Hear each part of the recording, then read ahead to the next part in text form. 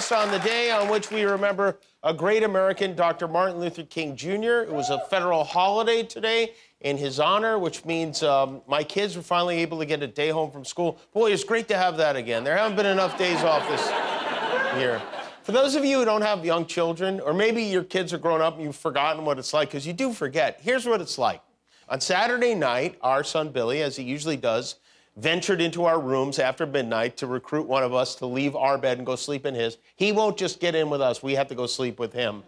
So my wife goes to his room, and 45 minutes later, she comes back very annoyed. I don't know what's going on, but she's had enough. He won't go to sleep. He's crying. He's making noise. So now he comes in again, crying and making noise, and corrals me to go sleep with him in his... now, his bed's a bunk bed. He's in a twin bed on the bottom. Our daughter's in the bunk on the top. I get in with him on the bottom, and I don't fit, but I just need him to be quiet so we can sleep. But he won't sleep. First, he needs water. I get him water. Then he can't find this plastic star that glows in the dark. We find that. Then he has to go to the bathroom. He goes to the bathroom. He comes back. He's whining. He's crying. Our daughter is yelling, "Be quiet. Stop talking. I can't sleep."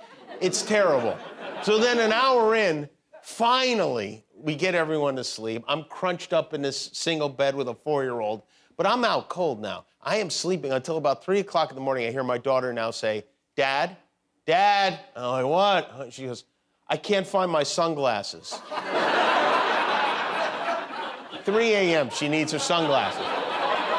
So, anyway, that's what it's like to have young kids. It's a never-ending series of questions and demands with occasional breaks for sunglasses at 3 o'clock in the morning.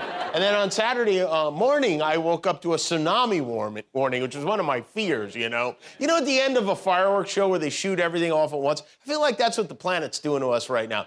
Omicron, tsunami, snowstorm, it's all happening at once.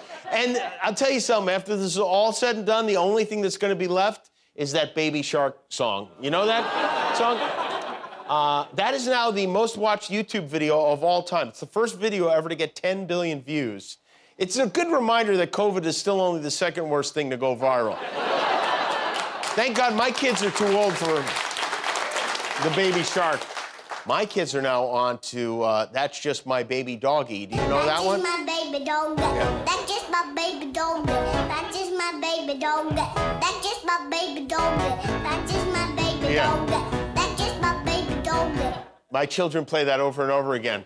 Do you know? That's just my baby dog. That's just my baby dog. That's just my baby dog. That's just my baby dog. And that's it. It just goes on like that, which I hate it, but I also kind of like it, which I guess is the key to stuff like this, but I do hate it very much. And your son doesn't listen to that? No, he doesn't. Oh, he's gonna. Oh, it's coming. I hope not. Yeah. Get the vaccine for it right now, because it's happening. All right, I will. The song, apparently it wasn't a song, it was just this TikTok video. That's just my baby dog. That's just my baby dog. That's just my baby dog. And then somebody made it into a song, which I have to say, I hope the baby shark eats the baby doggy, because we can't have all these baby animals running around torturing us all the time. The artist formerly known as Kanye has a new song, Ye, which is what he goes by now. It's his name now, Ye, which is a cheer, not a name. But Ye released a snippet of his new single, during which he appears to be making a threat against his ex Kim's new boyfriend. Rich ass kids, this ain't your mama house. Climb on your brother's shoulders, get that top ramen out. God sent me from that crash, just so I could beat Pete Davidson's ass. That's not, I know. You know what reminds me? Reminds me of when Tupac wrote the diss track about Andy Samberg. Do you remember that? Can you imagine you're minding your own business, you're at home, suddenly Kanye attacks you? I mean, he has done that to me, but can you imagine? Pete Davidson, though, Ariana Grande wrote a song about him. Now, Kanye's got a song. Pete is one Taylor Swift away from the heartbreak trifecta right now. Speaking of angry people in a spin, Donald Trump's back on the road. He was in Florence, Arizona this weekend for his first rally in quite a while. He ran it for an hour and 35 minutes. Maybe it's me, but the material doesn't, it's not just not working. It's kind of like watching the Sex and the City reboot.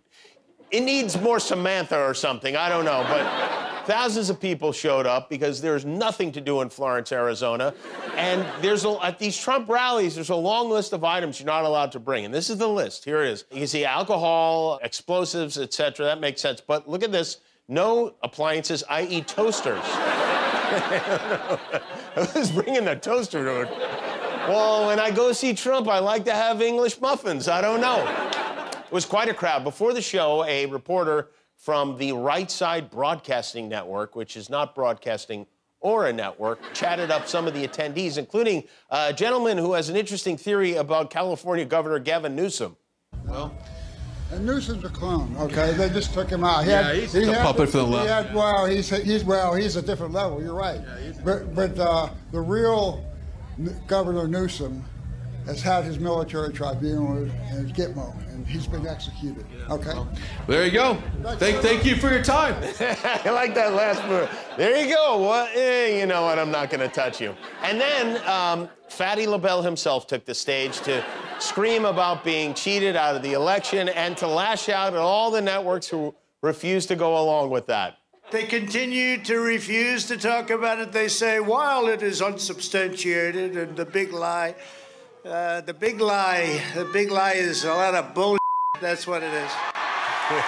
Yeah, that is exactly what it is. It is a lot of, yeah. I mean,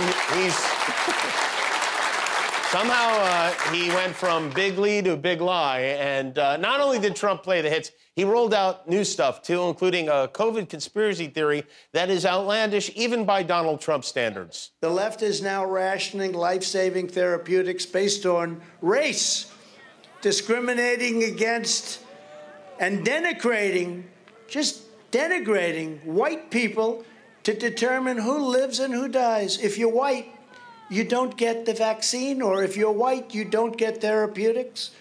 It's unbelievable to think this. Yeah, it really is. It's super unbelievable to think that. But go on.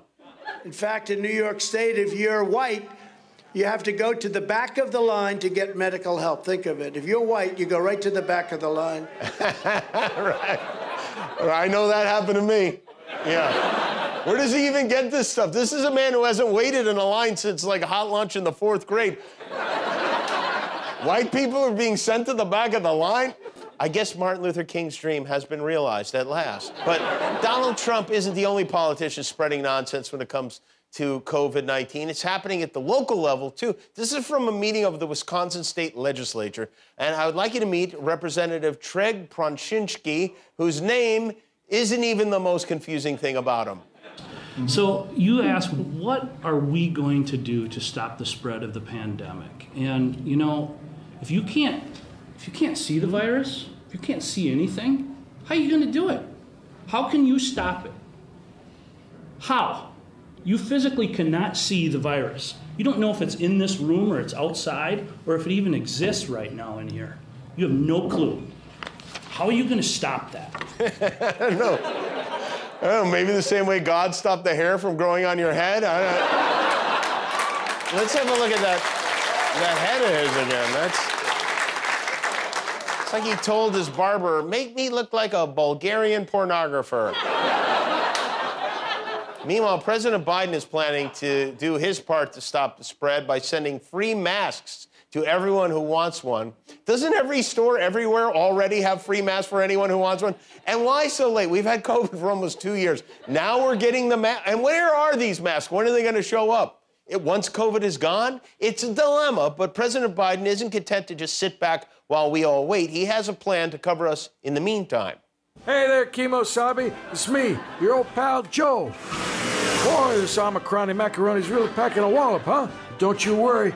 We're going to be sending you some of those little nose napkins.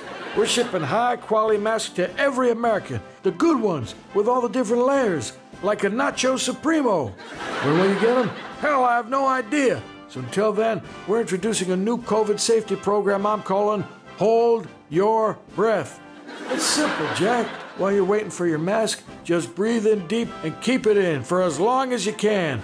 Those little COVID buggers can't fly up your nostrils if you're doing that. So take a big old breath and don't let it out until you see your mailman in a week or a month or a year. Who friggin' knows, man?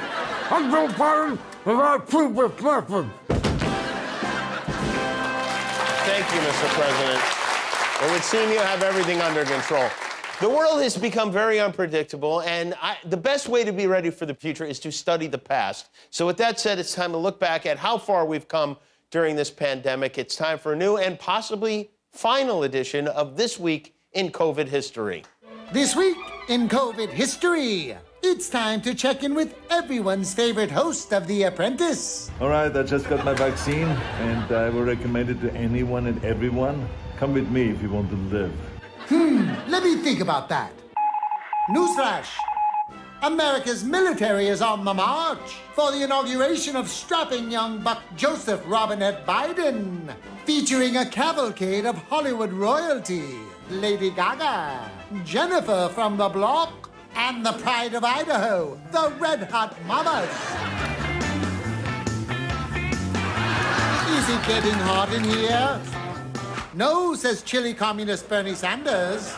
My tuchus is frozen to this chair. While former Vice President Mike Pence's good deeds were finally rewarded. And that's a rapture on Mike. But something's amiss. The outgoing president did not attend today's inauguration. President Trump was absent. President Trump did not attend inauguration. Trump is nowhere to be seen. No Donald Trump. Where is he? He may be gone, but he'll always be with us. I will be watching, I will be listening, and I will tell you that the future of this country has never been better. I wish the new administration great luck and great success. I think they'll have great success. You're fired! And while the future of the virus is uncertain, America can at long last breathe a sigh of relief with a new, steadfast leader. Ladies and gentlemen, the President of the United States. Hello. Oof, good luck. This has been This Week in COVID History. If you like that video, then put a ring on it. Click the subscribe button below.